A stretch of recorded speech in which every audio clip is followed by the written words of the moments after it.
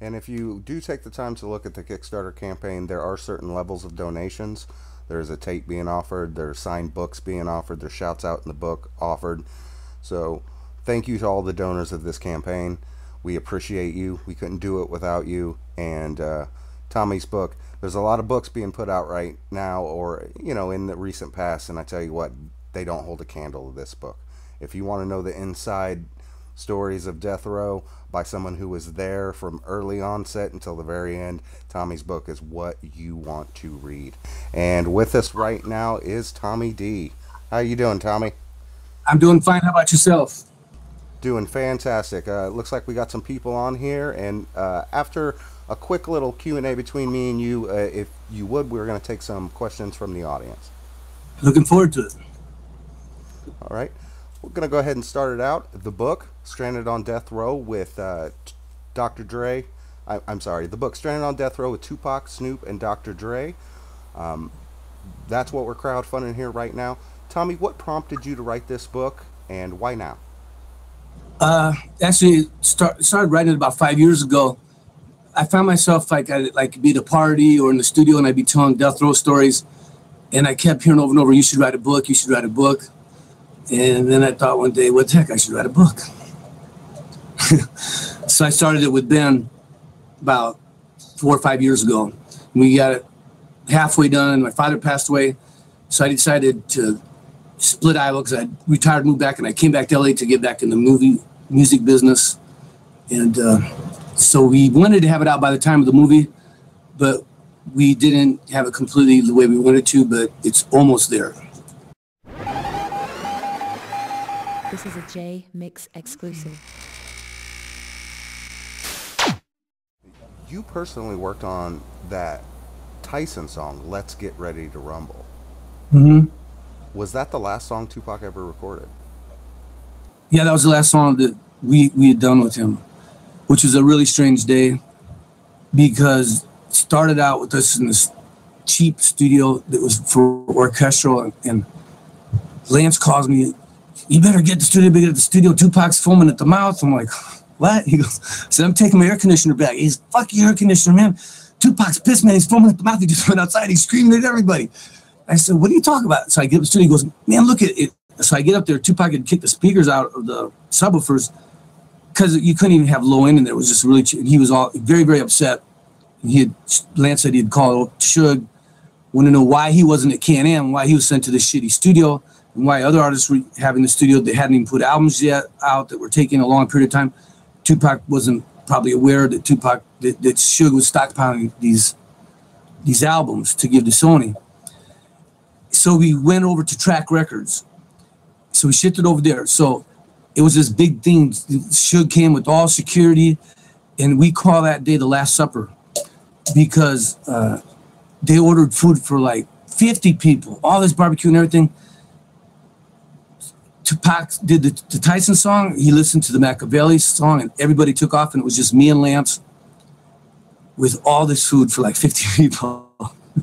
And for 3 days, we just ate all this barbecue and stuff. But Lance is the one that came up with the title, the Last Supper, for that evening. And that was the last time we saw 2pac. What was your reaction to hearing that Pac had been shot? I was disappointed because Death Row had us under the impression that we had security that wouldn't allow anything to even happen to anybody, that we were completely safe and we were untouchable. So it was really disappointing. And I thought for sure 2pac was going to make it through it, because once he lived 2 or 3, 4 days, I thought he's, okay, we're going to be all right. But then he passed away, and that was a sad day. At any time, you guys weren't expecting violence, were you? When? Just in general, during '96, when all the diss records were going out, were you guys worried that something could happen to someone from Death Row? Well, when they did the New York song, which I think that was done before 2pac got out of jail, they went to New York to shoot the video, and they were shooting. Somebody was shooting at the dog pound through the. Dad said that bullets were coming through the trailer they were in. So, but they claim, the Dog Pound claimed that the New York song wasn't a diss song at all, and it was misinterpreted.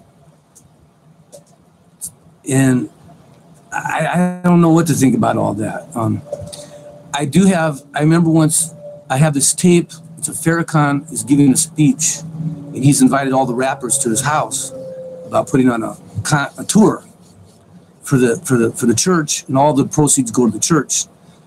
And they bring Ice Cube in to surprise everyone. Here's Brother Ice Cube.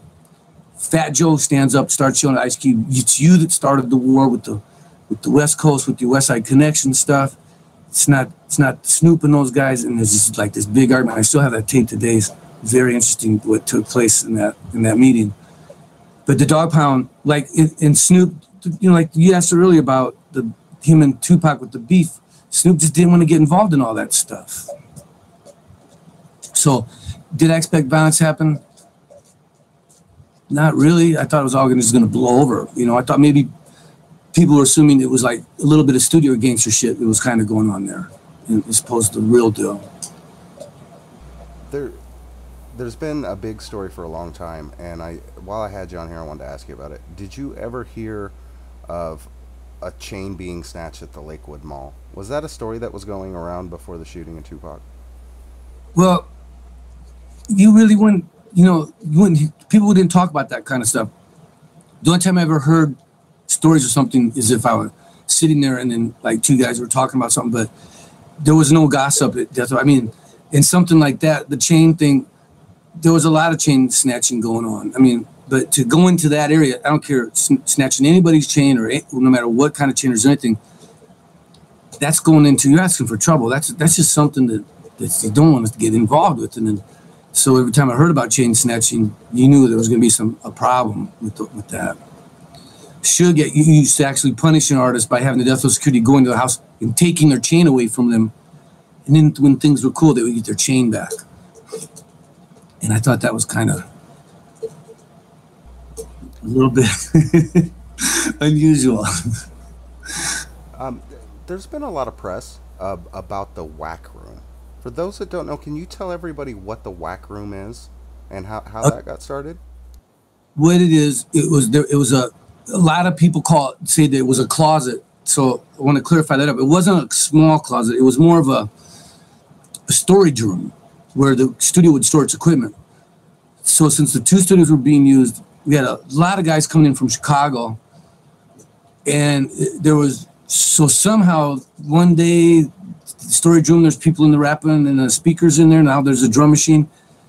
Then the next thing you know, there's 3 drum machines set up with keyboards and everything.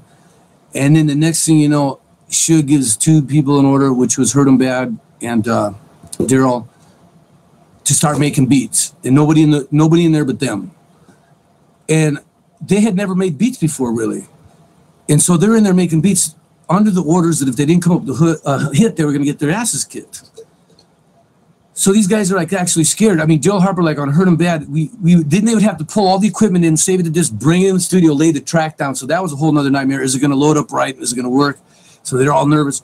So Tupac starts taking the beats these guys are using, and Tupac had flipped songs, rap so good over something that he turned these beats into the whole nother thing, which is what the Machiavelli album was. Those beats are a little bit unusual compared to what people were rapping on back then. So they were calling it the Whack Room because those guys are in there learning how to run the equipment, making beats, and they're scared, they're timid, and so they just called it the Whack Room because everybody expected them to not come up with anything, but they did. And that's pretty much what the Machiavelli album was, with the exception of a few songs by QD3. What do you say to those that think people that Tupac faked his own death? Did Tupac what? Faked his death? Yes, sir. Well, that's a very interesting question because he's no dummy, and I don't think he'd put himself in a position where he wouldn't go back. He knew if he was going back to prison, he wasn't going to get out. To tell you the truth, because he's mentioned that many times.